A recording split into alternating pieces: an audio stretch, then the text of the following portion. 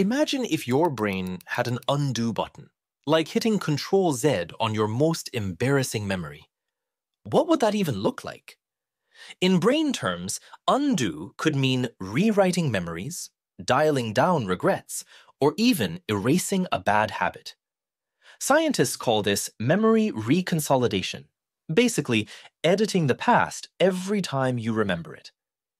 Picture undoing a cringe moment in class, unlearning a fear of spiders, or reversing that midnight snack impulse. Tempting, right? But here's the twist.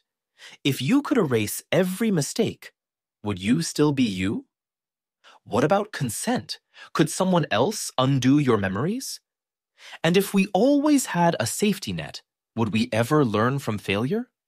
Maybe the real magic isn't in erasing the past, but in how we remix it.